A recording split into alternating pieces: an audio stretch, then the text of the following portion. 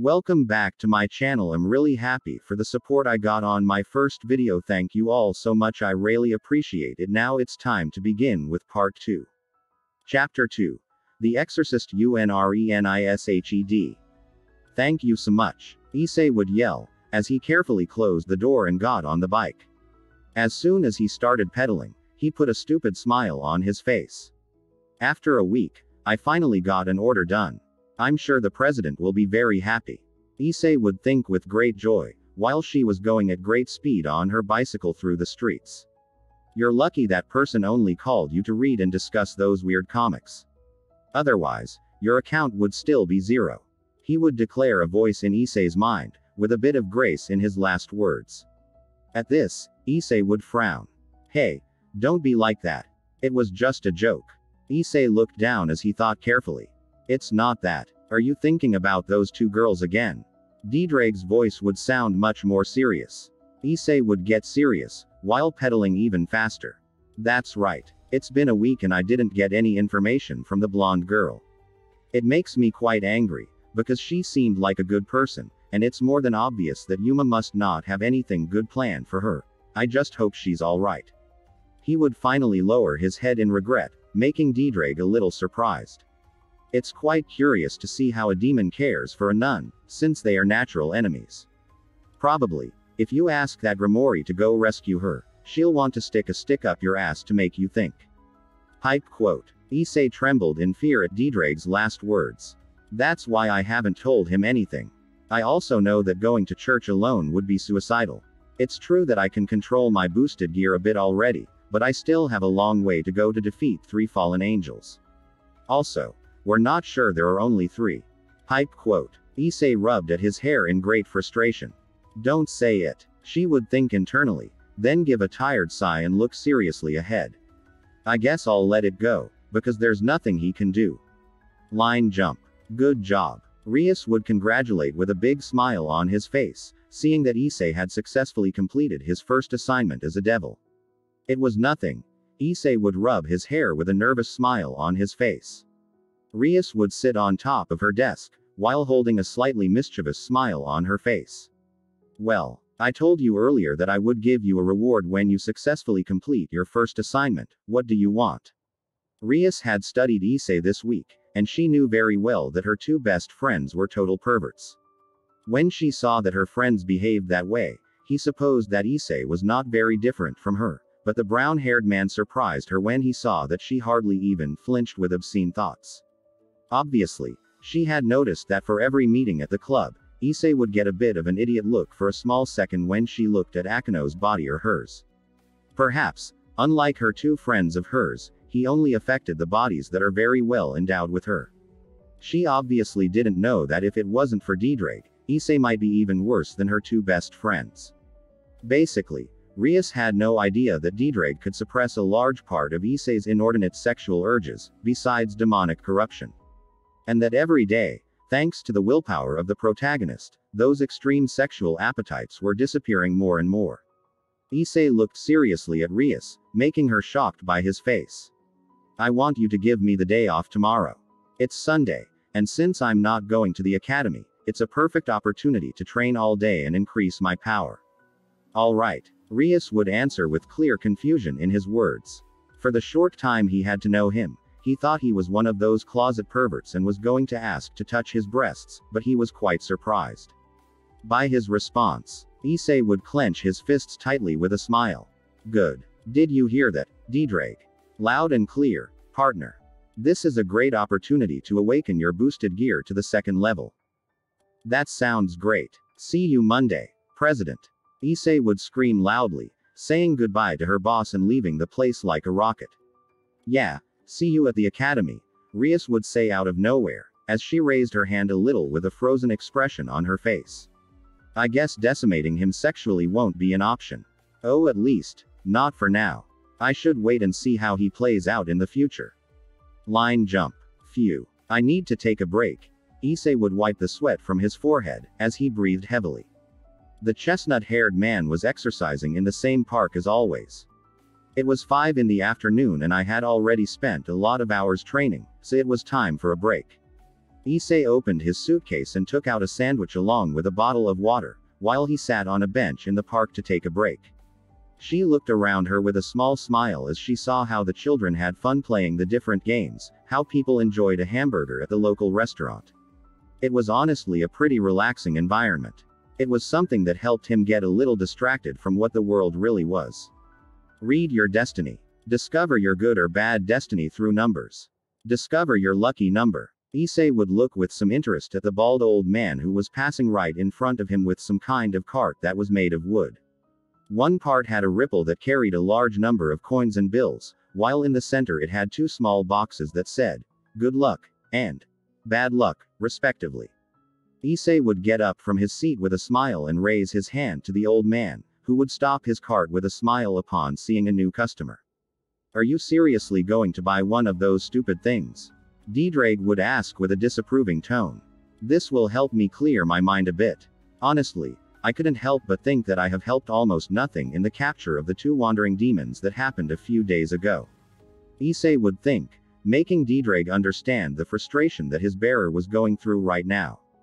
He was probably seeing himself as useless right now. "Hello young man, do you want to see your lucky number, your bad luck number, or both? It costs 1,000 yen each." The bald old man would ask with a friendly smile on his face. Issei would wince a little internally at the price. He wanted to buy both, but it wouldn't be good for his allowance. "I'd like to know my lucky number," she would declare the brownhead with a friendly smile. The old man would gladly nod as he received the money from Issei and placed it in the car, to later stick his hand into one of the boxes and close his eyes tightly. Diedrag thought to himself as he noticed something strange coming from the old man. "Here it is," the old man would say, taking a small piece of paper out of the box, to then hand it over to Issei. Issei received the paper with a slight grateful nod, then turned it over and verified the number. 25. Issei would say while rubbing his hair in some confusion. Noticing the boy's confusion, the old man smiled and proceeded to explain what that number meant. 25 is your lucky number. Without a doubt, that number will mean something very important to you in the future. It can be a date, a count, a raffle number, or anything else that has to do with numbers. "Oh, I get it. Thank you very much." Issei would dismiss the old man with a small bow. The old man would do the same with a mysterious smile on his face, before continuing on his way. Issei would sit on the bench again, while taking his food again and continuing to eat it with pleasure. He put the small piece of paper in his pocket without paying much attention to what the old soothsayer had mentioned. "Hola." Issei opened his eyes a bit confused by the familiar voice, to later widen them and begin to cough in an exaggerated way due to his choking. "Oh, sorry. I really didn't mean to." Issei would drink a large amount of water and put his bottle aside, to see the young woman who was standing in front of him, a huge smile between her teeth. "Hi. I'm glad you're okay," she would say Issei to the blonde-haired girl, while she gave her a big hug, making the young woman blush slightly. But he returned her hug anyway. "Nice to see you again, Issei would break away from the hug with a smile. Issei Hyodo. My pleasure." Issei would bow her hand, causing the nun to shake it with a smile. "Ossia Argento. It's also my pleasure," she would say the nun with a beautiful smile, making Issei a little flustered by her naive beauty. Issei would quickly put his hands in his pockets, after remembering a very important fact.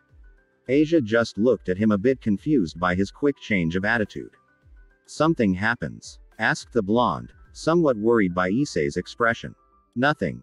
It's just, you know. The fallen angels already told you that I'm a demon and I really don't care that you are a devil.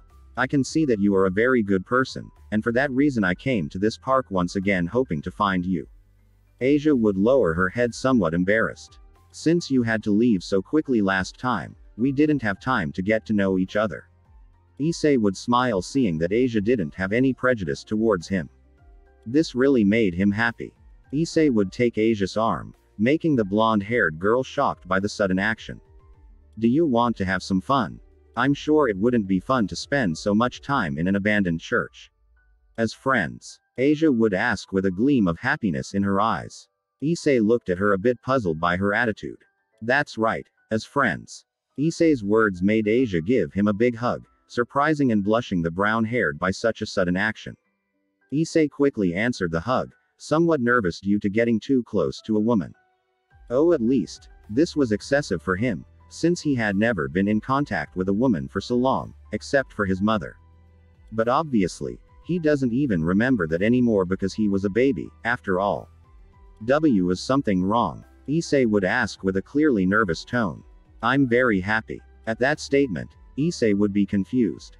I'm really happy. I've never had a friend before. At Asia's response, Issei gave a small empathetic smile and hugged her even tighter. She was definitely going to ask him how her story was during her meeting. Line jump. Issei and Asia had a really good time for a few hours. First they went to eat at the restaurant in the park, then they took a little walk around the place. The brown-haired man bought her some gifts and she got different trophies from the machine, making Asia very happy at that time. They were both having a great time for 3 hours, but it was time for the party to end. Asia and Issei were sitting on a bench in the center of the park, admiring a beautiful fountain that was there. Issei was eating ice cream very happily just like Asia, until the blonde-haired girl got a little alarmed and looked at her watch. I'm sorry, I have to go. Asia would quickly get up from the bench, and make a small bow to Issei, showing her appreciation. Oh, no problem. Issei would say, a bit curious. That was too sudden. Issei would think with a rather doubtful tone, but he would let it go. Asia would give him a sweet smile in parting. Thank you very much for today. I really had a great time. Asia would lower her head a bit, making Issei a bit confused. It was really nice to have had the chance to spend time with a friend. I'm really grateful. Asia would curtsy again, making Issei a little nervous about her condescending attitude. You don't need to do that. After all, I had a pretty good time too. Thanks to you, I was able to take my mind off my troubles for a bit. Asia would look up with a smile and raise her hand in farewell. Issei would do the same as he watched her go. Issei's smile faded into a serious look when Asia was out of sight. Are you worried about her, mate? Diedrag's voice would resonate inside Issei's mind, making the protagonist make a small grimace. Something stinks. That parting sounded like I'd never see her again. Issei would think, while she got up from the seat and looked at nothing. I don't think they'll hurt her. I mean, I don't get to witness anything coming from her. That means she's really nothing special. Oh, right now she's too weak to get any good potential out of her. I doubt the fallen angels want her for anything other than a fallen angel reincarnation. And if everything turns out as I have planned, there won't be a notable difference in his personality, since a fallen angel reincarnation can't corrupt you like a demonic reincarnation would. Diedrag would give his point of view on the situation. Issei would soften his gaze upon hearing Diedrag. If you say so, I suppose it will be so. Issei would think with a bit of pity, and then start jogging towards his home. Well, if I think about it, it's better that he become a fallen angel than die. Maybe I should stop thinking about it. Issei would finally think, a calm, centered expression on her face. Diedrag would hang up and frown. However, it wouldn't be the first time I've made a mistake. I just hope the brat forgets all this and starts to focus 100% on training him, otherwise he won't last even 5 seconds against Hakuryuko. He would think the great Welsh dragon, then sigh. I only hope that our fated meeting is a long time away, because my bearer has a long way to go. Perhaps he can turn out to be the weakest of all the existing Sekuryotes so far. I will have to pray that the case of Albion is exactly the same, otherwise we won't have a chance. Finally, Diedrag would say with a disgusted expression. Honestly, he would have told Issei that he had the reputation of being the worst carrier yet. Line jump. Issei would be walking out of Kuo Academy with a vacant look in his eyes, as he saw how Kiba was once again surrounded by women asking for his attention. I don't know why, but with each passing day, I feel more like kicking your ass. Issei would think, while she watched the scene with great jealousy. Issei woke up from his little vengeful world when he looked around and realized that Matsuda and Motohama weren't with him. Issei rubbed his cheek with his index finger, clearly confused. Now that I think about it, they weren't with me at recess either. Where the hell have they been? Issei put his thoughts aside as he heard a large amount of threatening female screams coming from his right. Issei rolled his eyes as he saw Matsuda and Motohama running at great speed in great fear, while an angry mob of women with wooden swords was chasing them. Hey look, there's eyes. Matsuda would yell with all his energy. Human shield in sight. Motohama would declare, making Issei visibly twitch at what he heard. Before he could do anything, both Matsuda and Motohama got behind Issei and pushed him towards the enraged women. The girls from the kendo club had the decency to catch him before he fell to the ground. Hey, the problem isn't with you, so back off now. Oh. Issei raised both hands in a defensive gesture, making the women look at him carefully. Wow. Can you tell me what the hell is going on, Murayama, Katase? The two women in front of the mob looked at their classmate with an air of annoyance, making Issei feel a little intimidated. These two perverted assholes were peeking in our locker room. Both women would declare with great fury in their words. Issei rolled his eyes at his friends, to then look at the angry mob again. Okay. I understand. But I don't think that's the way to settle such a superficial conflict.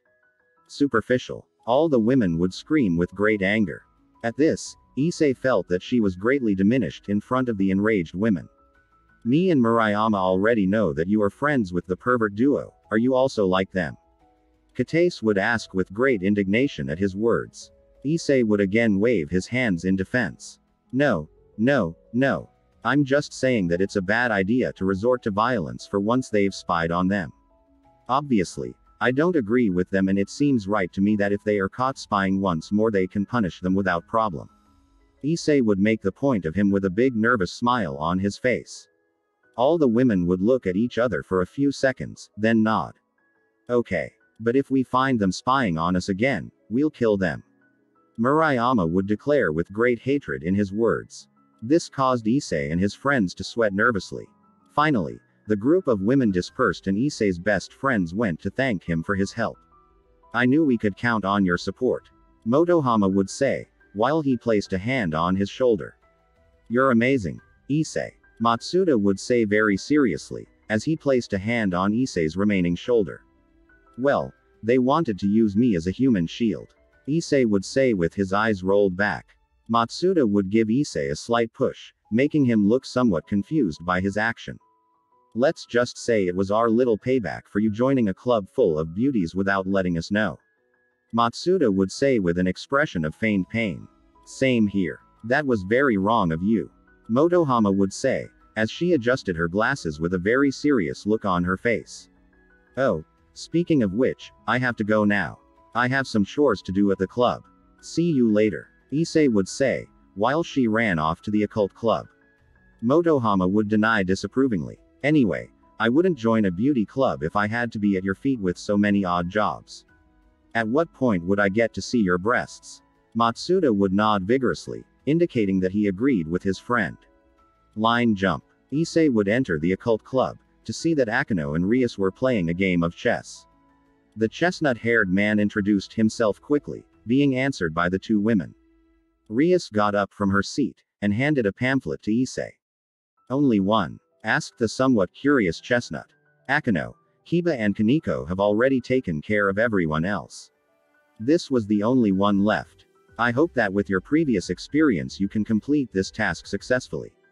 Issei just nodded with a smile and grabbed the pamphlet gladly. See you in a bit, President, Akino. Issei would give them a thumbs up, making both women smile her typical smiles at him. When he finally left, Rias sat back down and studied her next move. Do you think he will be able to complete it? Akino would ask with a calm smile.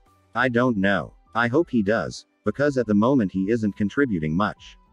It's incredible to think that Hyodo is the Sekuryote and is so weak. Rias would make a move that would kill the queen with a pawn. Even so, he has incredible potential. We are talking about the Sekuryote, after all. Rias would clarify with a pleased smile at having such a potentially strong minion. Akino could only say her era when she saw in surprise how Rias had killed her queen. Line jump. This is the place. Issei would wonder, as she looked at the house and the pamphlet.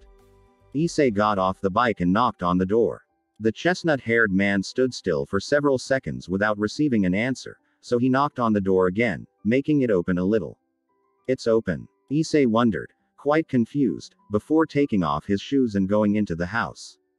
Hello. Issei went a little into the house and closed the door while looking at different places, everything being a bit dark.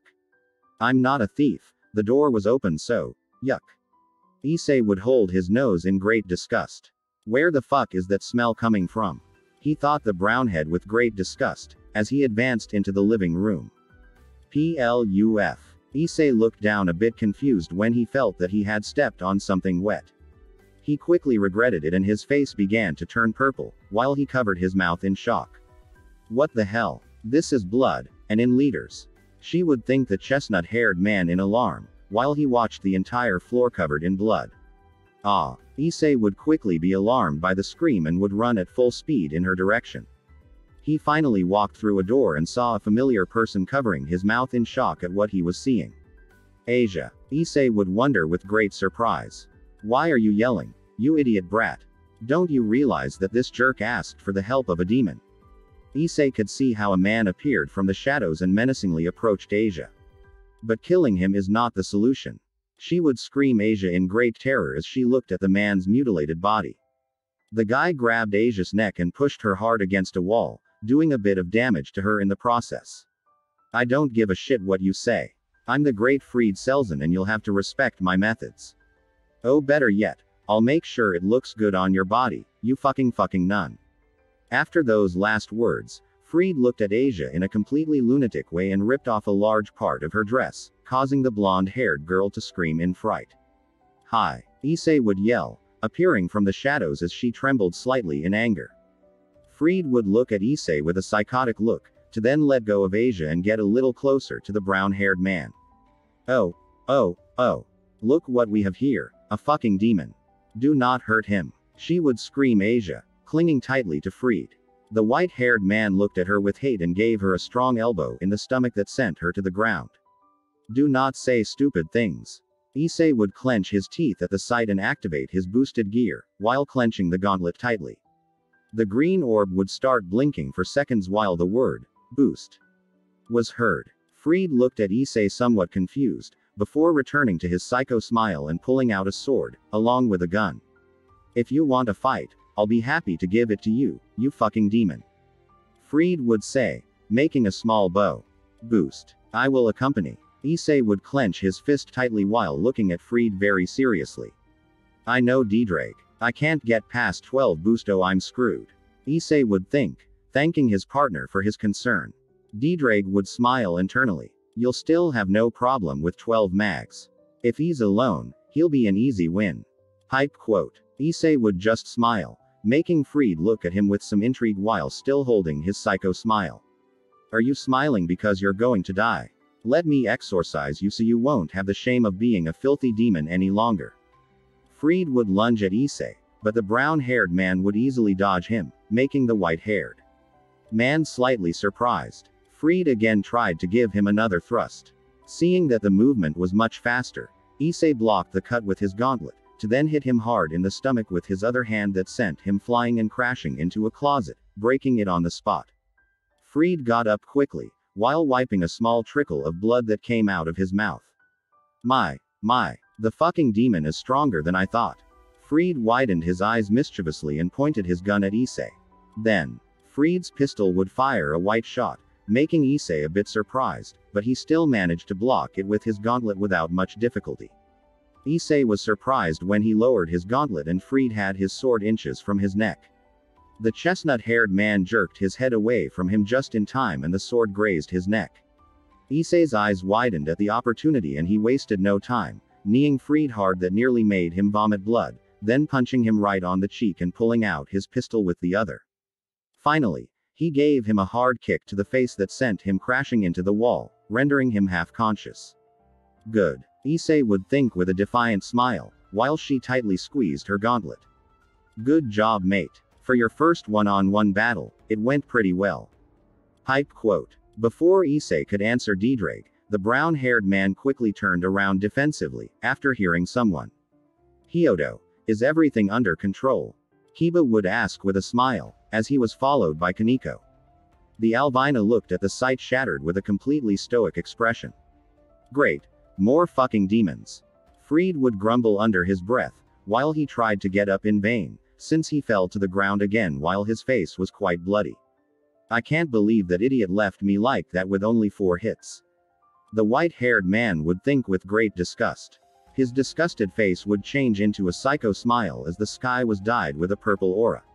Apparently, my friends have arrived, the fallen angels. He would chant in a tone to cough up blood at the end. He would look at Asia with great contempt.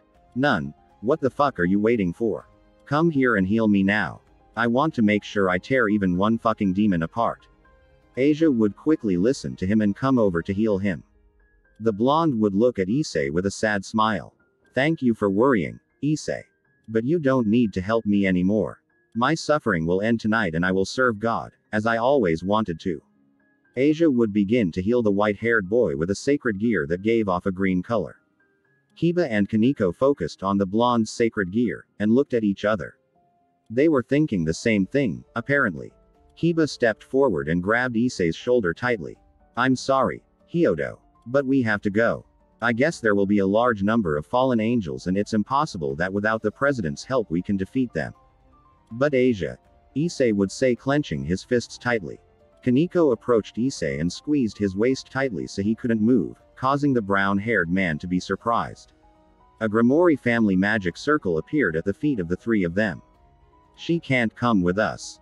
She's not a demon, Kaneko would say with her typical emotionless expression, causing Issei to start struggling very hard to try to go with Asia. Kaneko's eyes widened slightly at him as he found himself using more force than he thought to stop Issei's advance. Asia would smile at Issei, while tears began to fall from her face. Issei could only helplessly extend his arm towards the blonde to see how he disappeared from the place with a red flash and returned to the occult club. Finally, the magic circle disappeared and Kaneko released it. Issei fell to his knees as she had a completely cold look on her face. Kiba and Kaneko looked at each other, worried about the stupidity that was going through Issei's mind right now. Issei remained on the floor with an overwhelming silence in the room. The only thing that could be heard was the bathtub being turned on, along with the voices of Akeno and Rias in the background.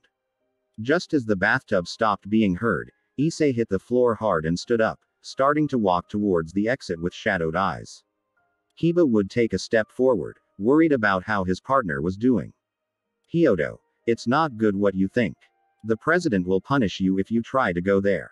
Issei would stop dead before closing the door to look at Kiba out of the corner of his eye. Even Kaneko was surprised to see the hideous expression that Issei gave off. I'm fed up. If I don't help her, who else will? I'd rather die with a clear conscience than continue living knowing that I abandoned a friend. Issei would slowly close the door, making Kiba and Kaneko look at each other seriously. Hey guys, did something happen to make you here at this hour? Rias asked, coming out of the bathroom with only a towel, just like Akeno.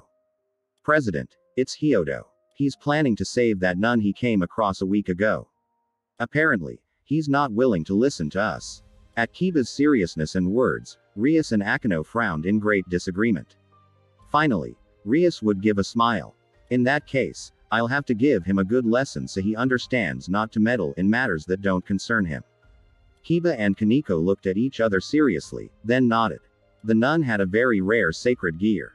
It could heal superficial and medium damage wounds at a good speed. Kaneko would say with an unusually serious expression. Rias would look at her somewhat surprised by the information.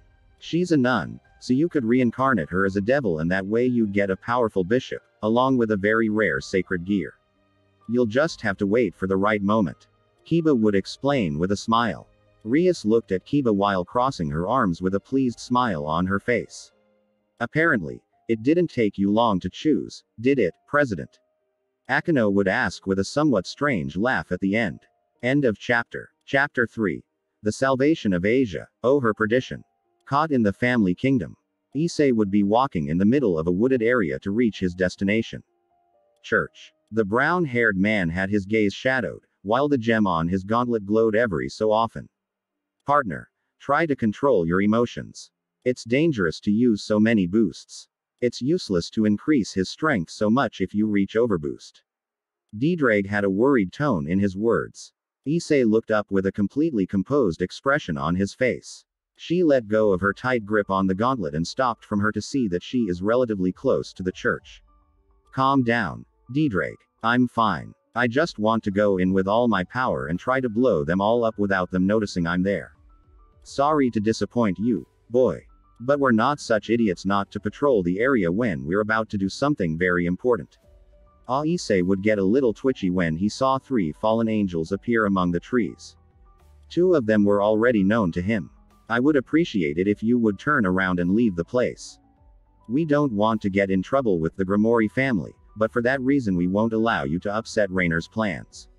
He would clarify the fallen angel known as Jyanzein.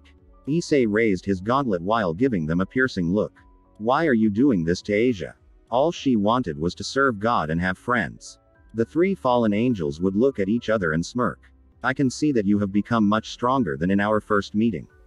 But you still have a long way to go before you can beat one of us. So what makes you think you can take the 3 of us together? Calawarner would ask, a clear air of superiority in his words. Issei just gritted his teeth as a boost could be heard. He might be a fool, but not even a mental moron would answer that he could handle all 3 without problems. The only thing that pushed him to battle was Asia. After all, he said so himself. He could never forgive himself if he didn't do something about it. Are you still here? Apparently you want to die, don't you? The blonde fallen angel would speak with a slightly macabre smile on her features, although she didn't look very good with how small her body was. I never mentioned that it would be 3 vs 1. A muffled and listless voice would sound from behind the fallen angels, causing them to turn around with a raised eyebrow. Issei recognized that voice immediately, so he was slightly surprised. What's more, I never mentioned that he was going to fight you. A clearly masculine voice would sound, so that 4 figures very familiar to Issei would then appear. Chairwoman, Issei exclaimed with great surprise upon seeing the entire Grimoire entourage. Rias gave her pawn a gentle smile. Issei, you can continue on your way with Kiba and Kaneko. Akano and I will take care of this problem. At the president's statement, Akano licked one of her fingers with a sadistic and seductive expression, making Issei blush a little. But thanks to her recent hormone check, she brushed it off almost instantly. Okay. President. Thank you very much. Rias just nodded with a confident smile, as Issei ran past him and his 2 companions followed shortly after, first giving a satisfying nod to his mistress. Well, this will be quite an easy job. The blonde girl would exclaim, totally confident in her victory. Don't get too confident, Mittelt. Remember that we are talking about the Grimoire family, and their power of destruction can be devastating. Calawarner would warn with a slight frown. Jyanzein would laugh out loud. I don't care if that brat is from the Grimoire family, or from some high-ranking family. He would say the latter with a clear sarcastic and mocking tone. Before adjusting his hat with a smirk. We are 3 and they are 2. Besides that she is just a brat. She must not even have awakened the power of destruction yet. We'll see about that, Rias would say with a confident smile, before looking at Akano. The woman just laughed in a somewhat strange way and leered at her opponents while raising her hand. A large bolt of lightning began to form across her palm. At the sight, the 3 fallen angels widened their eyes slightly in shock. Line jump. Issei stormed into the doors of the church, giving it a big kick and sending them flying. Kiba and Kaneko followed behind him, keeping an eye out for any dangerous situation that might arise. Issei ran along with his companions as they looked in various directions, not understanding why the place was completely empty. Asia and Rainier were supposed to be here. The 2 of them, and also. Hey, look who we have here. The 3 companions stopped dead when they saw how Fried appeared behind a wall while he gave them his distinguished psychopathic smile. I still have to pay you back for what you did to me last time, you fucking demon. Fried would say, while he licked the tip of his sword in a gloomy way. Where is Asia? Fried was a bit surprised by Issei's question, because he didn't seem to be paying the slightest attention to him. The white-haired boy looked back and pointed to an entrance that led downwards. Ritual is taking place down there. There are also a lot of priests, but I don't like crowds. You know, he would say with his typical psychotic tone. Issei started briskly walking towards the entrance, not caring that Fried was in front of the entrance. Kiba and Kaneko watched this seriously as they prepared to battle Fried in the worst case. Fried raised an amused eyebrow. Are you ignoring me? Remember, I owe you one for last time. This time I'll make sure to cut you into 1,000 pieces, and you'll be reduced to little pieces of shit, as it should be. Tilda, Fried would say with a chanting tone at the end, while moving his tongue wildly. Fried quickly got in the middle of the path, causing Issei to clench his teeth and fists tightly. I do not have time for this. Issei yelled, lunging at a speed that Fried couldn't keep up with. A strong red light emanated from the gauntlet as Issei's fist plunged into Fried's cheek, causing the subject to cry out in pain and fly away with a spray of blood on his nose and face. Her flight ended when she crashed heavily against the benches that were in the place, becoming unconscious. Issei wasted no time and went down with his two companions, only to be shocked by the sight. Oh, at least, Issei if he was shocked. There were about 40 priests in the place who seemed to be praying to Rainier, while the woman was a few stairs up, next to a cross. Worst of all, was what was hanging on that cross. Asia. Issei yelled loudly, watching helplessly as the blonde was hanging on the cross. Seeing him, Rainier gave a somewhat macabre smile as she played with the gift that Issei had given her. Oh, so you came to witness the death of the nun. In a slightly more normal moment, Issei would have asked Rainier why she was still wearing the bracelet she had given him on their date. But it was not a very normal situation to say. Why are you doing this to him? Issei would step forward in great anger, causing the priests to stand in front of him. Rainier looked at him gracefully. Why do I do it? You know that she possesses a very strong sacred gear, right? My boss ordered me to take it to keep it, since dark but fun times will begin to arise before long. And he wants to make sure that we are at the top when it happens. Boss, what the fuck are you talking about? You know what, it doesn't matter. Issei would think as he looked at Asia with great concern. Before Issei could act, a great scream was heard from the place. Asia. Issei yelled loudly as he watched the nun scream in pain loudly. Her being surrounded by a green aura. Rainier would watch all of this in fascination. Issei tried to run again, but the priests blocked his way again. Before any of them could attack the chestnut, Kiba and Kaneko charged at the priests, swinging their swords and punching them respectively. Seeing this, the corrupted priests took several steps back, and pressed at the strength Kiba and Kaneko had, creating a path for Issei.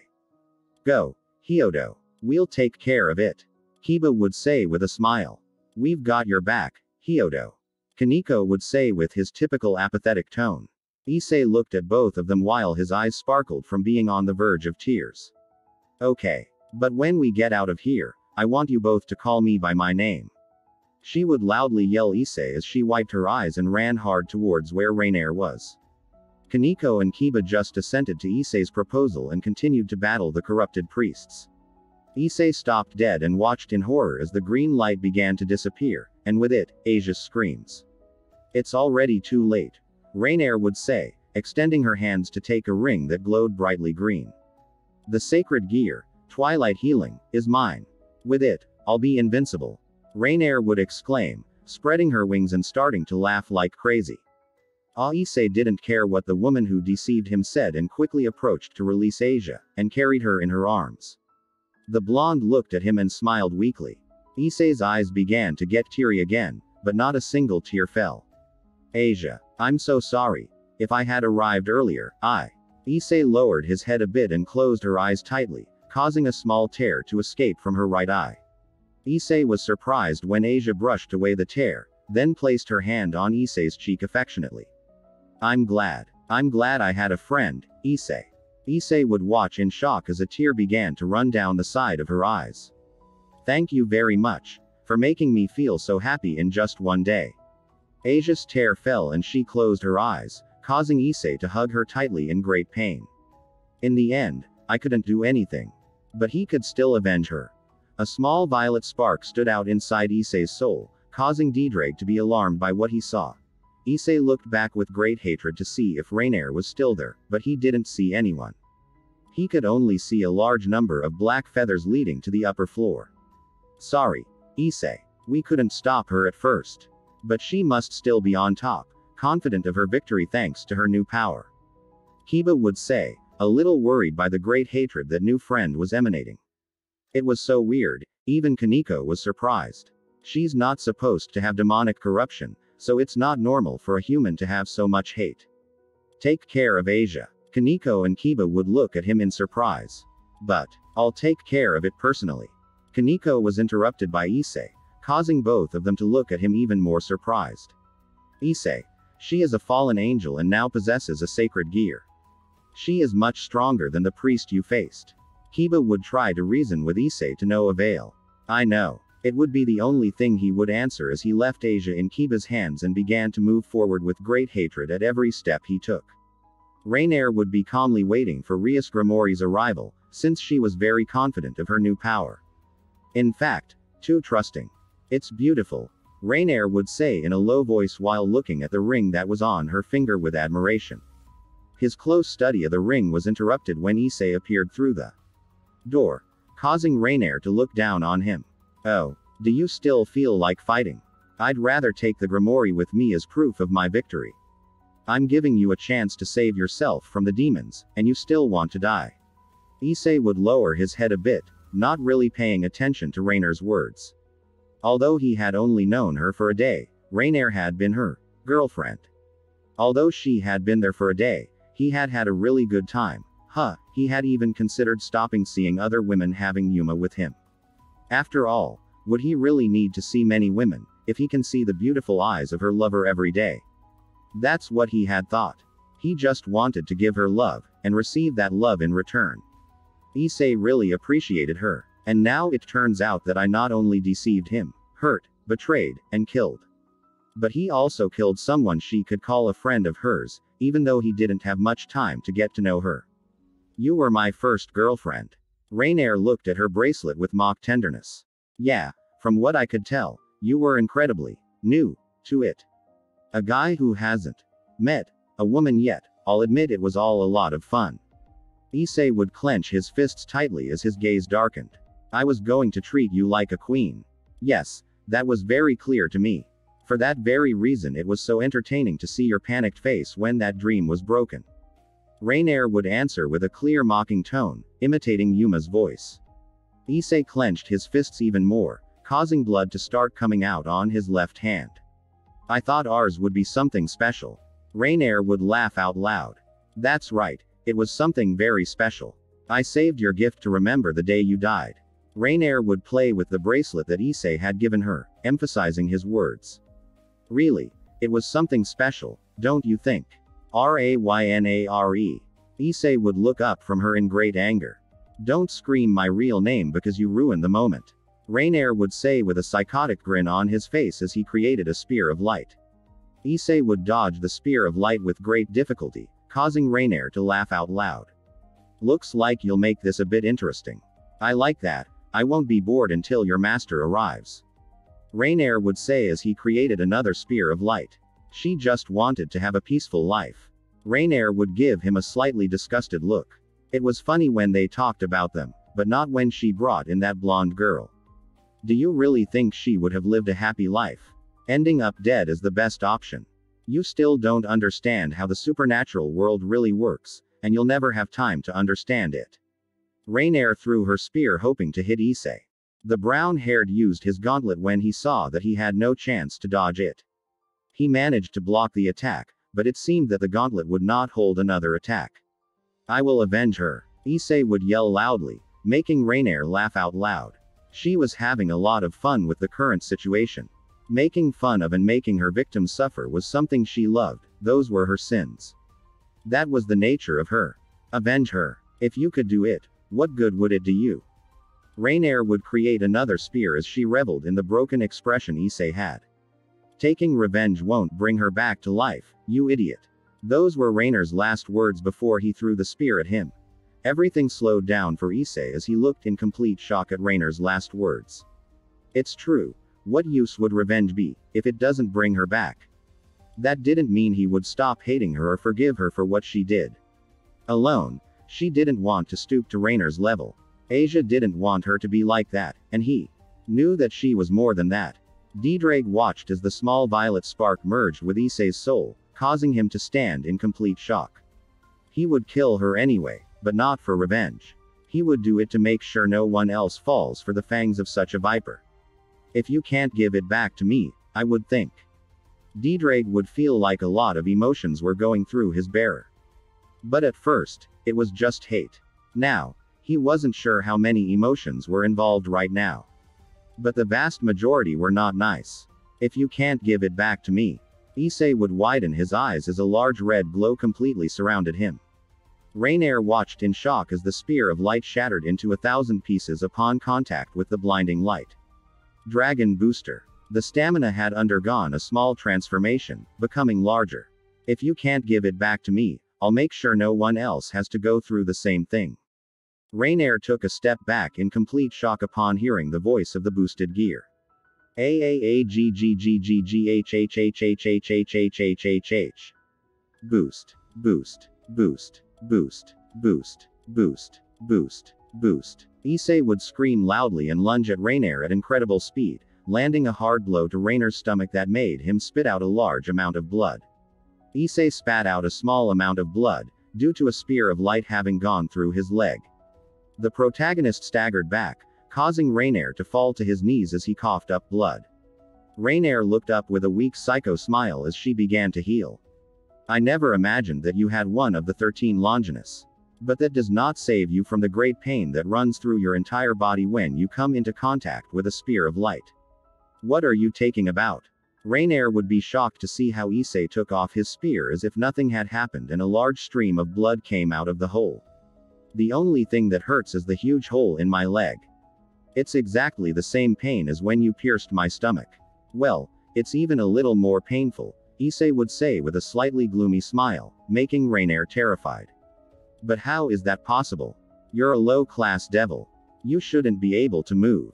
Rainier would widen her eyes in shock. Wait a minute. Just a little more painful. Your body is supposed to be that of a devil now.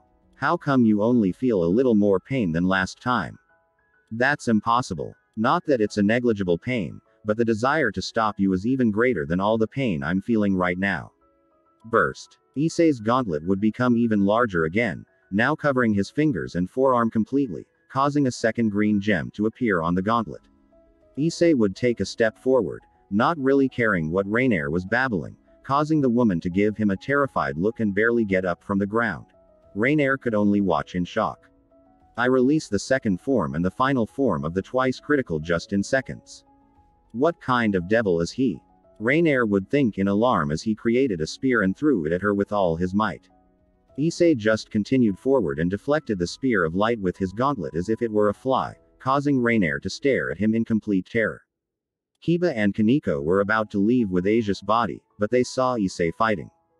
Just as they were going to join, both of them could see Rias and Akino in one of the windows while the redhead shook her head. The two understood the message and went back to hide in the shadows, watching the fight. Rainier turned around and began to fly in terror, trying to escape.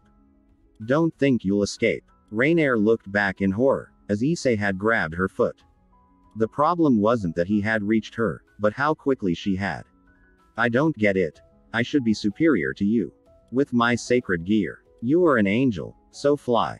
Issei would declare with contained rage at his words, directing a strong punch at him that made him spit out a large amount of blood. Rainier was thrown towards one of the windows and broke it in the process, being left outside the church. Issei wasted no time and jumped out the same window, only to find Rainier lying on the floor with a very pained face while her ring was a couple of meters away from her. Issei grabbed the ring and began to slowly move forward until he was in front of Rainier. The woman's eyes widened in terror. Rainier decided to use her last escape card. It was very low, even for her. But it was the only possible escape route. Issei's eyes widened when he saw how Rainier had transformed into a different person. Issei. Please forgive me. I swear I didn't mean to. Please give me another chance. Yuma would declare as tears began to run down her face. Rainier suddenly returned to her original form, courtesy of Issei. For he grabbed her neck tightly with one hand and slammed her head to the ground, causing Rainier to gasp in pain. Issei sat on top of her legs with a shocked look. Rainier. I really liked you. I really liked you. I would have done everything possible to make you the happiest woman in the world, not because you are my girlfriend, but because you were charming, shy, attractive, cheerful. You were an incredible woman. Issei tightened his grip on Rainer's neck even more, causing her to spit out some saliva. Issei raised her arm that had the gauntlet slowly with a clenched fist pointing at the woman's face. But that wasn't you. Boost. A treacherous tear escaped Issei as he watched as Rainer tried her best to break free of Issei's grasp as the pain was killing her. She couldn't even think rationally to create a spear. Issei's right arm reached the highest possible altitude. The protagonist looked up at the night sky with a broken smile on his face for a sweet memory. Please come out with me. I guess I'll always be a loser with women. At the very least, I know Matsuda and Motohama will always be with me on it. Boost. The sound of the boosted gear was the only thing heard for a second. After that, a terrifying female scream was heard, followed by multiple crashes that resounded in a disgusting manner. Line jump. So, this is the girl. Rias would look at Asia's corpse with a smile. That's right, President. But it won't do any good to reincarnate her if she doesn't possess her sacred gear. Kiba would reply seriously, making the redhead nod with a smile. Don't you think it wasn't necessary to let her die? Considering that we could have created the magic circle in the church, we would have arrived in time, Kaneko would say as she looked at the blonde's corpse with her typical listless expression. It's something that was necessary. I knew that Issei would release a new power through his feelings because of it. Rias clarified, before giving a satisfied smile. Though I never expected that she would awaken so much power. She gave the fallen angel a complete beating. Besides that, remember that she might not have wanted to reincarnate as a demon if we rescued her. This was the most viable option. Kiba would add with her typical friendly smile. Kaneko would nod in understanding. Now, we just need to bring the sacred gear to revive it. I do not think that it's necessary. Akano would answer as he watched Issei enter through the shattered doors of the church. The queen licked her lips as she saw how Issei had his gauntlet covered in blood, along with part of her upper garment. Having heard the last words, Issei clenched the ring tightly in shock as he watched his friends. Issei would quickly look at Rias with a big hopeful smile. President, does that mean that you can reincarnate Asia if you have her sacred gear? Rias nodded with a smile while crossing her arms. That's right. Oh, did you already forget how we reincarnated you? Issei clenched his fists tightly and gave a huge leap of joy. His joy quickly diminished as his vision blurred, along with a great dizziness that suddenly hit him. Partner, deactivate the boosted gear. Congratulations on reaching the latest release of the twice critical, but you still have a long way to go before you can control it without passing out from exhaustion. Issei just nodded and immediately complied, deactivating his gauntlet. Issei, you did an amazing job. I must say, I was very impressed by your performance. I would congratulate Rias. Issei would fall on his butt to the ground from exhaustion as he gave a thumbs up to Rias, making everyone smile at how the brunette acted. Everyone thought that he would be much more down because of killing his ex-girlfriend, but he seemed to be more worried about Asia's recovery right now. In fact, it wasn't quite like that. Simply, Issei had sentenced his point of view between him and the women when the fight against Rainier ended. But he was much more wrong than he thought, and he would find out in the future. Line jump. Issei watched in astonishment as Rias's bishop entered Asia's body. As your new master, I will grant you a new life.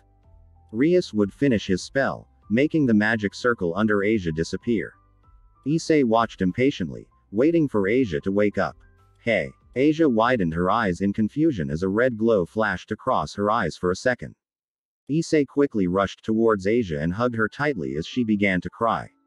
Asia. Thank goodness. Issei would pull away a bit suddenly. Do you recognize me? He would ask, quite concerned. Issei.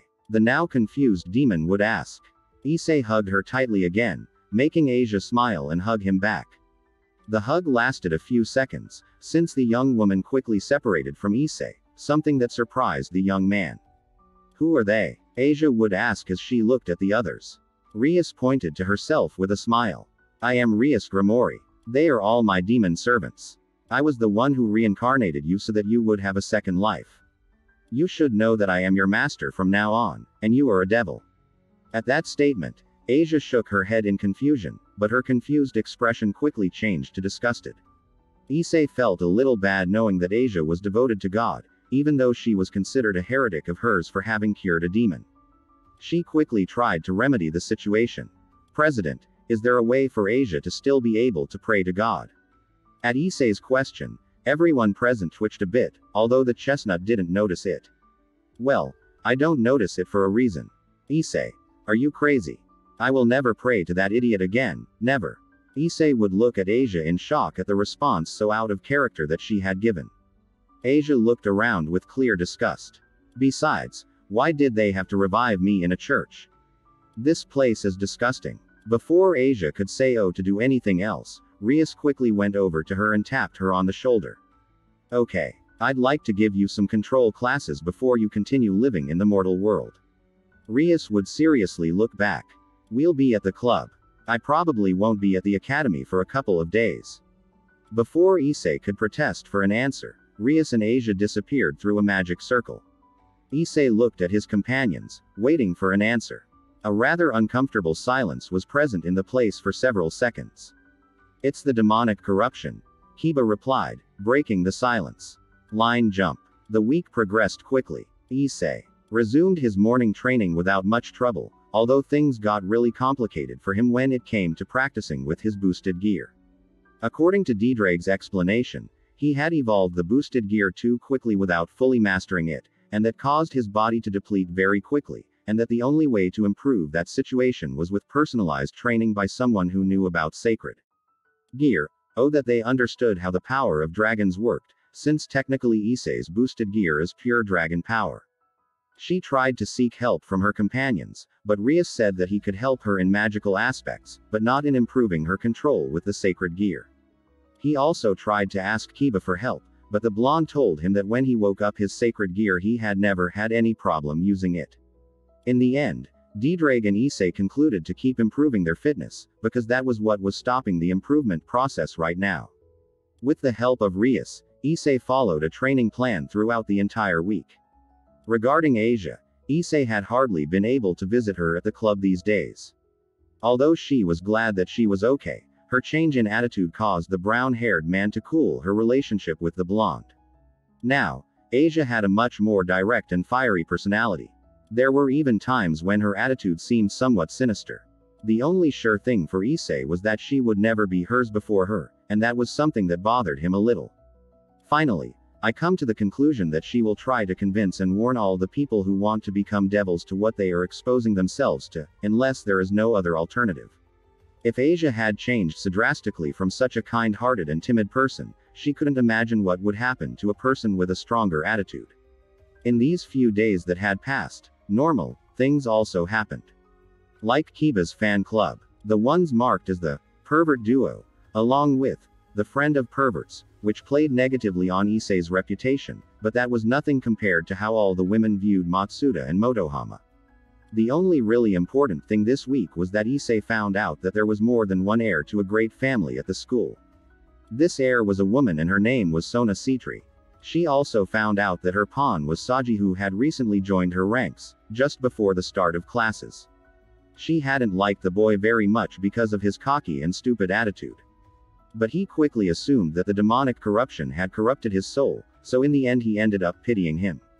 He only hoped that he would eventually learn to control her, so to speak.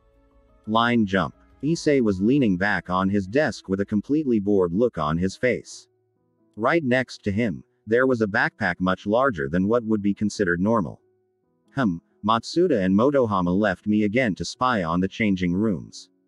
Ah, I'd like to go too, Issei would think, not really giving any importance to his thoughts, since they were watching how the girls were gathered at a table and talking of the prince. All the women turned and screamed out of nowhere, causing Issei to cover his ears in annoyance. She decided to look away from her to see what she was about. Speaking of Rome, Issei would think as he watched Kiba walk in, giving him a completely emotionless look. The women started whispering among themselves when they saw that Kiba sat down right in front of Issei's bench. What's wrong, Prince Charming? Issei would ask, raising her gaze a little, with a clear mocking tone in her voice. Kiba gave him a nervous smile at his friend's attitude.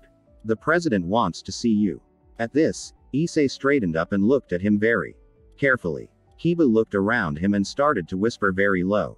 Once a month, a recognized family from hell has a chance to visit the family realm. Luckily, the president and Sona made an agreement that the Citri family would enter the previous month, and we would enter this month.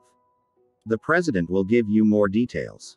Issei simply nodded in a somewhat absent-minded way while glancing at the girls behind, to make sure they couldn't hear their conversation. What time? She would whisper. In 25 minutes. 25. Is there a problem? No. It's just that number rings a bell. Kiba just shook his head at his friend's ramblings and left the place. Did he say kingdom familiar? Hype quote. Issei raised an eyebrow internally upon hearing Diedrag's hesitant tone. Yeah. Is there something wrong with that? He would ask himself very curiously. Something weird. No. Not at all. I was just asking. I've never been to that place, but I've always heard some things. Hype quote. The fact that Diedrag tried to correct his voice made Issei realize that he was hiding something from him. But she finally brushed it off. Lately, her trust with Diedrag had increased to astronomical levels, and she knew that if the dragon didn't tell her something, it was for a reason. And many times, those reasons were personal. A clear example is when he wanted to know why Diedrag and Albion started their eternal rivalry. The dragon simply replied that some things were better without being dug up. Although he promised that he would tell her when he is much stronger. Line jump. I see. So that woman was your familiar. Issei would say while she listened attentively to the explanation of her mistress. The familiar left its female form and turned into a strange little animal with bat wings, and then landed on Rias's shoulder. They were all gathered in the occult room, where Rias had finished her explanation that she was a familiar. My idea is to take the two of you to get a familiar. Besides that, this will be a good experience for you to start relating to atypical worlds. It will be a good experience. She would say Asia with a smirk. Rias would raise her index finger with a small smile. By the way, Asia, tomorrow you will enroll in Kuo Academy. I think you are ready to enter, but be careful with your actions. I would hate to have to erase everyone's memory, because you attacked a god follower in the middle of a class. Asia would just nod with an enthusiastic smile. She was already looking forward to entering the academy ever since she had come to this place. Rias looked at her two most recent acquisitions with a smile. Okay. Do you have any last questions? Issei raised his hand, and Rias quickly gave him the floor. How different will this kingdom be? Rias gave him a sly smile. It's not something I can explain with my words. You'd better describe it with your own point of view. Issei just nodded in understanding. Rias called everyone to stand inside the magic circle, and then disappeared. Line jump. Issei and Asia looked around in slight surprise. The sky was green, they were surrounded by trees and more trees, not to mention ridiculously huge. You could also hear the noise of flowing water, hinting that there were a large number of streams in the area. To top it off, an extremely humid climate reigned in the place. It's like a forest, Issei thought, looking in all directions. Omitting the fact that the trees were an ash-white color, along with leaves that seemed to be made of green tea. GUAW.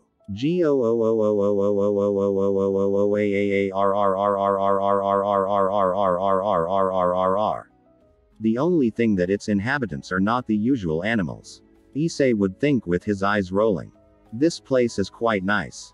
She would say Asia while looking around her with a bright smile. Oh. So we meet again, Grimoire. Girl. They would all look up to see some sort of version of Ash Ketchum, but much more adult. Chairwoman. Issei would ask with a confused tone. He is the one in charge of maintaining order in this kingdom. He makes sure that the demons do not harm the small ecosystem of this place, along with maintaining order among the species that inhabit here, since some are very territorial.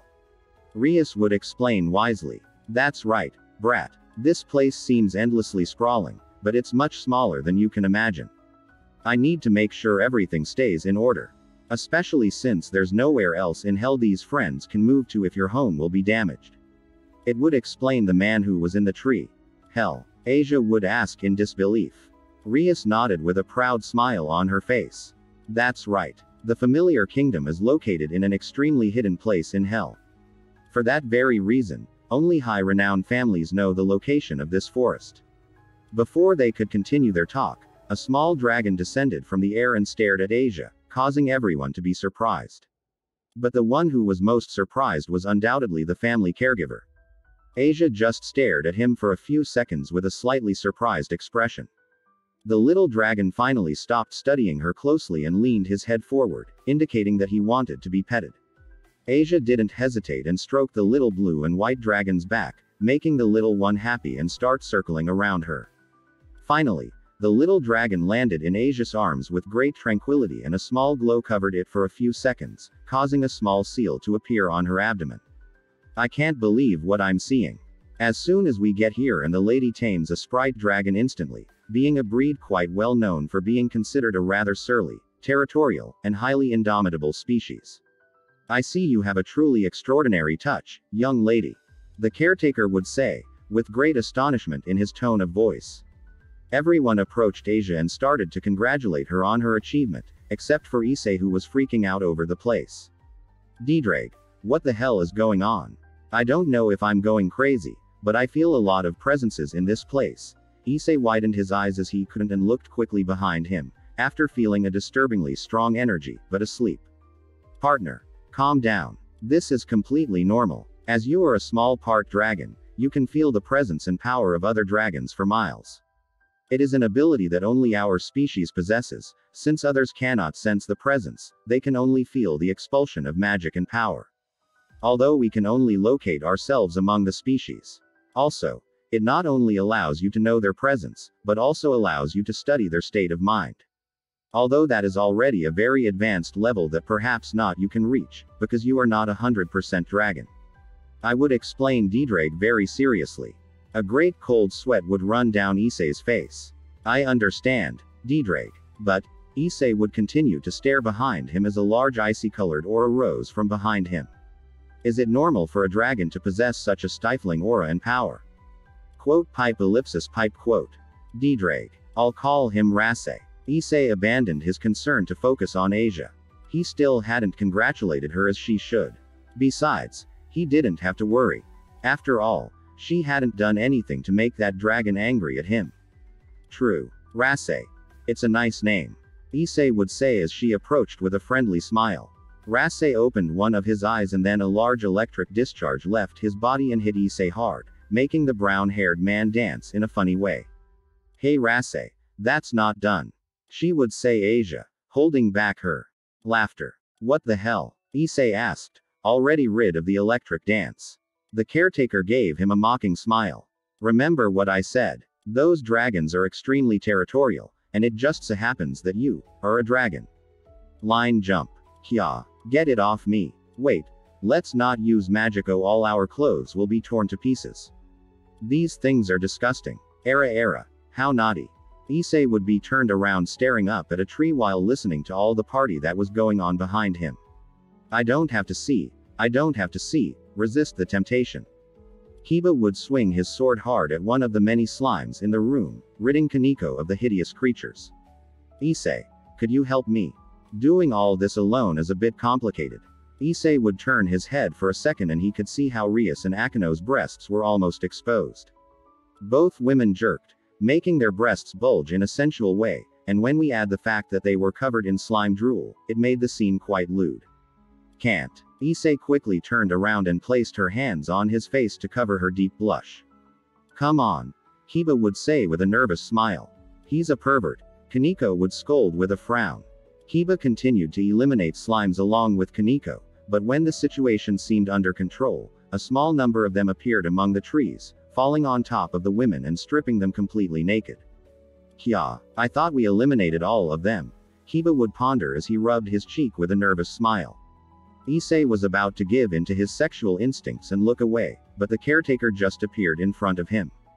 Ha. These creatures feed on clothes, especially women's clothes, so it's normal that they're attacking them like that.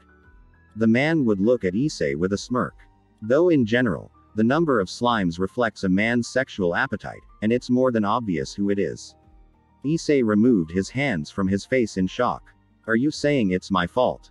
The caretaker would put one of his hands on top of Issei's shoulder. It's not that I'm blaming you, brat. You're just unlucky to have a libido 15 times higher than normal. I hope in the future you'll be able to control it without any problem. The man would gracefully look at the women drool. Because so far, You haven't done a good job of hiding it, if the naughty little ones noticed your presence. The man moved away from Issei, making the brown-haired man think a little about the man's words. He finally nodded to himself decisively. He had to learn to control his voracious sexual appetite, more than anything else, so as not to end the reputation of his two best friends. He knew he couldn't have any luck with any woman because of her past scars, but that didn't mean women couldn't get a good impression of him outside of the realm of love. Although at this point it is already known what Issei's greatest motivation is: to stop being a perverted beast. Issei changed his determined expression to a little scared after hearing Ria's repressive tone. Assuming the girls were already dressed, Issei slowly turned his head and broke out in a profuse sweat when he saw the suffocating aura surrounding Rias. Yes, President, I understand that you can't control your sexual appetite and have attracted all those slimes accordingly. But it was too bad that you stood around doing nothing, just to see us naked. Rias would say with a frown. That was very wrong, Issei. Akano would support Rias with a seductive smile. Now my whole body feels sticky, silly. She would say Asia as she watched as she rubbed her uniform awkwardly. Pervert, was Kaniko's simple answer. Akiba would just drop a sweat from what was happening. As your mistress, this is something I cannot forgive. If you see us in danger, any kind of danger, you should always help us. Now that was stupid, but what makes sure you don't run away when there's a really tough fight? Chairwoman. Rias waved her hand dismissively. Yes, I know you would never do it, but you have to keep in mind that I need to show you my authority so that something like this doesn't happen again. Rias narrowed her eyes at the last words, making Issei swallow hard. Kiba, you're a man too, help me, Issei would say, giving him a pleading look. Kiba rubbed his hair with a nervous smile. I'm sorry, Issei, but I can't disobey the president. Issei just looked down, completely dejected by his friend's response. Rias crossed her arms with great seriousness. From what I've learned about you, I know that a physical training-based punishment would only make you happier. And the action you took today isn't serious enough to get your ass whipped. President. Issei looked up with a hopeful glint in his eyes. Rias would smile quietly. So your punishment will be to stay here for 3 days. That. Issei yelled loudly at what he heard. A magic circle was formed under Rias's feet. The other servants of hers gathered around her, a somewhat confused look on her face. Apparently, they were not very sure of this punishment. See you on Thursday, Issei. Try not to move too much in this place, or you might have a problem with the dragons. It's the only territory they have left after the war, and they're overly territorial for that reason. Wait a second. Issei tried to jump into the magic circle, but they all disappeared in his face. I think I prefer the whipping. He would say as he looked around with some fear. Line jump. Ha ha ha ha ha ha. So, only here for 3 days, huh? That's how it is. Issei and the caretaker would find themselves eating a large amount of berries and other fruits. It was obvious to say that those kinds of fruits were not common on Earth. But their taste was still the same. Thank you for giving me some food. Issei would give the man a smile to indicate his appreciation. The caretaker would give him a smirk. No problem, boy. I know you're not someone with bad intentions, just looking at you makes me realize that. Issei would open his briefcase and throw all his books and notebooks on the ground to start putting the fruits in. By the way, do you know any place where it's not dangerous to sleep? The man would look up with a pensive face. Not really. There are no places here that aren't dangerous, although there are places that are less dangerous than others. The man would look down from him with a serious expression. I recommend that you stay in these areas, since they are the least dangerous. The man watched curiously as Issei closed his suitcase and adjusted the position of the backpack they carried on their backs. By the way, what do you have in your backpack? Issei put the briefcase on his shoulder as he gave her a smile. I never go back home after the academy, so I always take a backpack with me so I have plenty of water and food. Luckily, they'll help me out a lot today. The man gave him a worried look. Don't your parents worry that you're away so long? Issei would give a mocking snort, causing the man to look at him strangely. Issei would turn around and start walking, raising his hand in greeting. I'm sure they'll be happy not to see a hair from me in 3 days. The man gave him a somewhat confused look, but decided not to press the subject any further, because it seemed delicate. The man snapped his fingers with a smile. I almost forgot to tell you something. To the north of here is a cave that is quite safe. No one dares to go in there because of the freezing temperatures. Issei would slightly change his direction to head north while pointing to his giant backpack. Luckily, this morning I bought a large number of blankets. The man continued to look at Issei, until he finally disappeared into the trees. Anyway, I wonder what it is that place has to generate such a low temperature.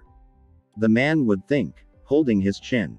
Line jump. Issei would continue advancing through the trees. He could hear the sound of a lot of water and animals to the right of him, so surely there was some kind of lake in that direction. Issei put a goof on his face.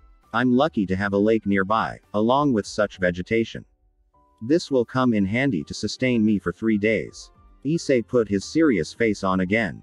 I just hope my dragon sensor doesn't make an appearance again in these 3 days. I wouldn't want to have to worry about auras in the woods at nap time. Buddy, I don't think the cave is as safe as that bum told us. Issei would raise an eyebrow at Ddrake's hesitant and scared tone. Drake, do you have a thing with this place? Ever since we got here, you've been acting like you're afraid of something or someone. Me? Scared? Ha. You have no idea what you're talking about, brat.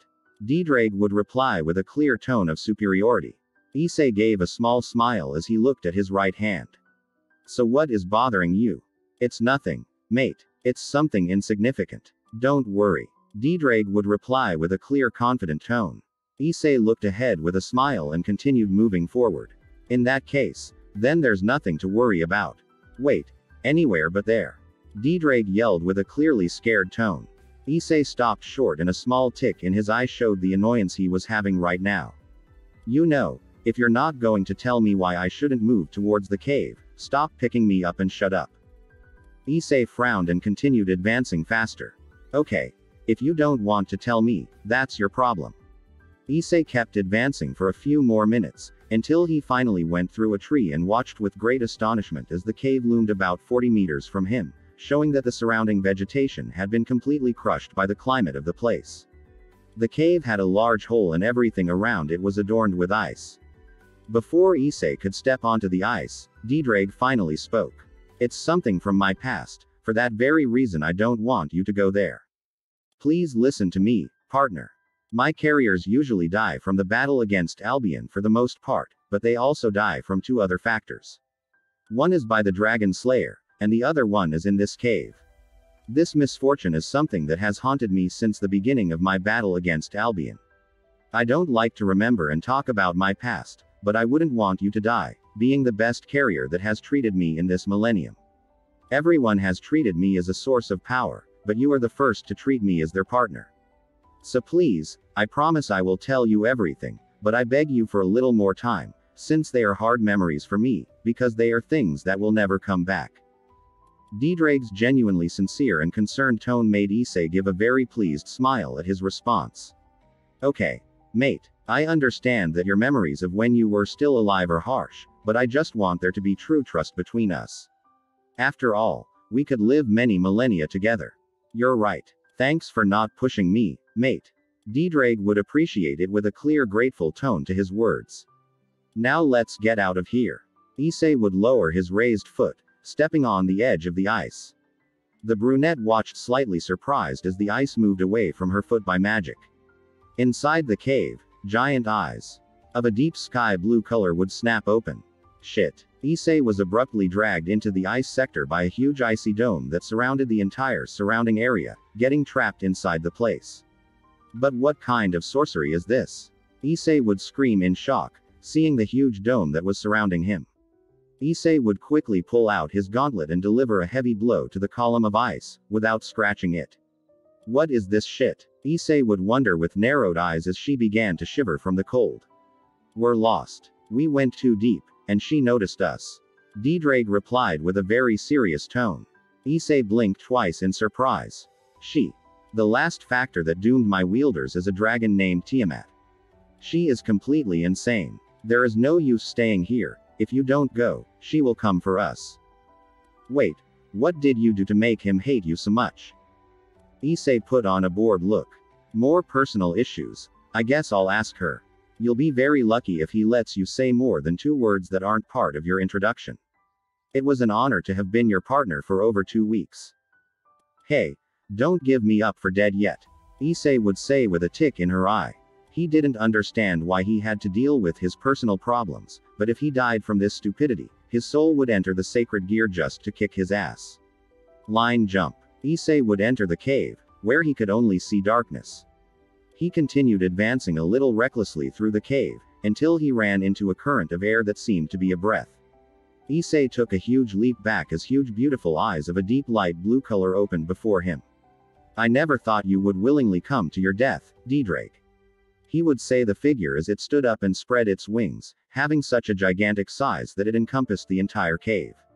Issei would be much more scared right now, if it weren't for the melodious and beautiful voice that came from a huge dragon, omitting the fact that the tone described his hatred. The dragon's first word sent a slight chill down his spine. After a few seconds, Issei watched in amazement as the entire cave lit up thanks to the ice that adorned it. He was further astonished when he saw the huge 9-meter dragon in front of him. His scales were completely white, except for his abdomen and wings that were light blue, almost as strong and deep as his eyes. Then I hope you're prepared for your death, Drake. And if you're not, it's not my problem. The dragon's clearly annoyed tone made Issei snap out of her astonishment. Issei waved his hands in defense with some fear. Wait. I'm not Drake, I'm the bearer of it. Tiamat narrowed her eyes, making Issei even more nervous. That's right. Now that idiot is a mere sacred gear, but they are the same scum. After all, you are the Sekuriote, said the dragon with a clear mocking tone at the end.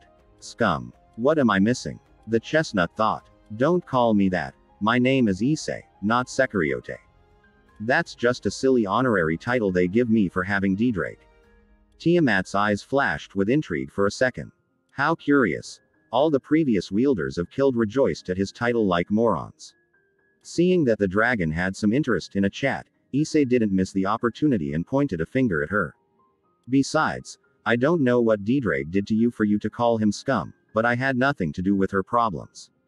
Tiamat glared at him, hinting that she had touched a very sensitive spot. So that idiot only rejoices in stories where he achieved great achievements, huh? In fact, he didn't even tell me anything about his life. But I'm not going to answer so as not to lose the opportunity to get out alive. Issei would think as sweat began to break out from her face, indicating that her superficial calm was slowly beginning to give way. Tiamat brought her face threateningly closer to Issei's, making the brunette a little scared. Not because of her closeness, but because of the pain and hatred in his eyes. I was completely in love with a dragon, along with 2 other females. In our species, it's normal to see males practice polygamy, so I didn't mind sharing it. But soon after, I found out that he only wanted the other 2. And he only saw me as a trophy because of my position. That caused me to fall into the fall of the dragon, a lethal disease that consumes you in a single week, and the only thing it needs to sprout in your body is that your lover betrayed you. It's an almost incurable disease, but if you get over it, you'll never have to go through it again. Obviously, I wasn't emotionally strong enough to get over it myself, but this is where Drake comes in. He took care of me for whole days to make sure I was okay. Oh, as I was healing, I just couldn't help but fall in love with him, and I felt like our connection was very special. But when he finally healed me, he abandoned me. I was tracking him for a whole week, until I finally found him. Tiamat's eyes grew a little teary. In the arms of another. And again, I was rejected. Until I finally found it. Tiamat's eyes grew a little teary. In the arms of another. And again, I was rejected. Until I finally found it. Tiamat's eyes grew a little teary. In the arms of another. And again, I was rejected. In these moments, Issei's fear had dissipated, to become empathy. In fact, she felt great pity for Tiamat, because he had experienced something similar firsthand, referring to the first part of the story. Tiamat turned her face away from Issei and her tears crystallized and broke, so that later she gave off an aura of death around her. For that very reason, I swore to take revenge. I took revenge on my former lover, and took possession of this cave in the last millennium, only to leave when I felt Drake's presence, only to go and kill him. Tiamat just waited for Issei's response to kill him. He just waited for him to answer like everyone else. You're crazy. You are crazy. Because you are that way, no one will ever love or want you. Don't you feel alone? Tiamat changed her angry expression to a very confused one. That. Issei rubbed his cheek with a nervous smile. I'm just saying, you know. If you wait here for that long to kill Didrake, that means you haven't talked to almost anyone in a millennium. Tiamat looked at Issei in great surprise. Well, I guess so. But I've never really thought about it. I only had one goal in mind. Issei stopped rubbing his cheek and looked down with a slightly downcast expression. I know what you've been through can be very hard, but it's always good to try to get over it. And talking to people can help you. You know. Don't make me laugh. Don't try to feel sorry for me, when you have no idea what it feels like. Tiamat roared with great rage at his words. Why do you think I'm a devil? Don't make hasty statements. Tiamat was surprised again when Issei looked up with great seriousness, besides that he had yelled at her. How long had it been since someone had yelled at him? Actually, had anyone even yelled at him? That wasn't really what was on her mind right now. The only thing she was thinking about was Issei's penetrating gaze. Without a doubt, the boy had gone through an experience similar to hers. That means he understands your pain. Don't compare one thing to the other, mate. Your experience was much worse than that dragon's. Tiamat's scales bristled, indicating that she did not want to hear that voice at all. How dare you? How dare you? The dragon roared loudly, causing Issei to be dragged a few meters. Issei rubbed his hand with his face internally. Right now, he was very angry with Didrake. Just when he had a chance to live, it was ruined by his own partner. A large amount of power that materialized as ice began to surround her, giving her a very imposing and threatening image. But Issei had his head elsewhere at the moment. Why are you angry? You don't know what my asterisk lived through. Issei was so angry, he didn't even think about his words. They just came out of it. They came out of his soul. Shut the fucking mouth, you damn underdeveloped lizard. The stifling atmosphere that Tiamat produced disappeared instantly, making everything go completely silent as the dragon's eyes went as wide as they could be. Hey, I'm defending you. Watch your approach, brat. Didrake whispered under his breath with a very offended tone. Obviously, his whisper was of little use, since everything was completely silent. Issei just stood there looking at Tiamat. A small icy stream was the only thing heard in the agonizing silent seconds. After that, Tiamat's expression of complete surprise began to slowly soften. In fact, it looked like he was starting to smile. Hum hum hum, ha ha ha.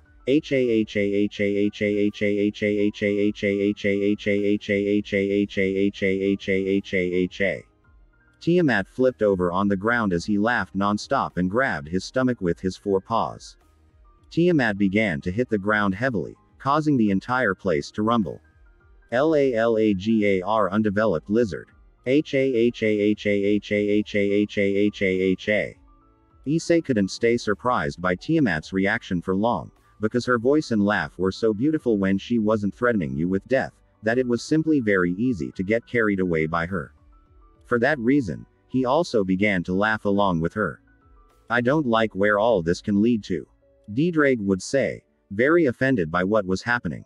End of chapter. Thanks for watching. Please like, share and subscribe for more. Next part coming soon.